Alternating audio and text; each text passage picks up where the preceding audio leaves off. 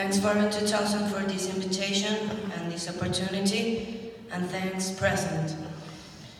It's hard to say what I watch for my country in a few minutes.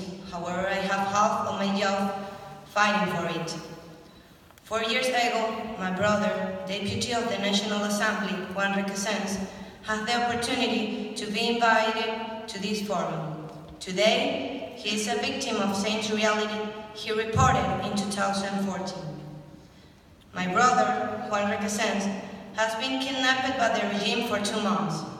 That's why, if you ask me what I wish for my country, I cannot want anything other than democracy. For me, democracy today means having a full home, having my brother coming home and seeing his 2 children grow up.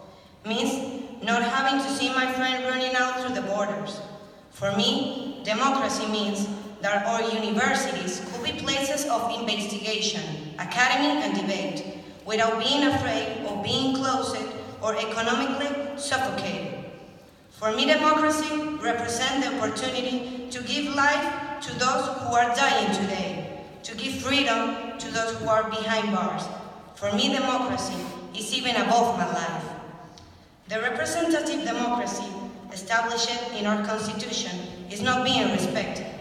Mayors like David Smolansky today are in exile, and deputies like Rafaela Requesens are imprisoned today for speaking up his mind. The world knows that us, Venezuelans, have fought for democracy. I swear we have. My generation, youth and student sector can't find in other countries opportunities for progress. This is why we decide to fight for democracy, because we refuse to see more people dying on the street, more people eating from the trash, doctors and professors starving because their salary is less than $1, and teachers raising children from the ground who have fainted because they have not eaten in days.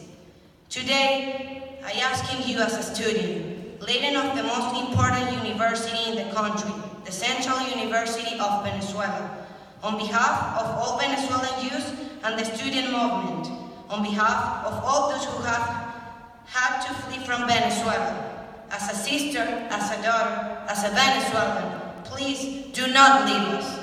Here we are representative of various organizations and institutions that today fight for human rights, for justice, for freedom and democracy. I ask you to assume a commitment to look for the means to support the Venezuelan youth that today continues fighting not to surrender despite the fear, despite of the frustration, despite of the hunger, despite of going through the worst crisis in the history of our country. The youngest, the students, all of us, we decide not to give up. What do I wish for my country? Justice for our brothers killed in protest, like Juan Pernalete, Neomar Lander, Carlos Moreno, Fabian Urbina, heroes of my generations.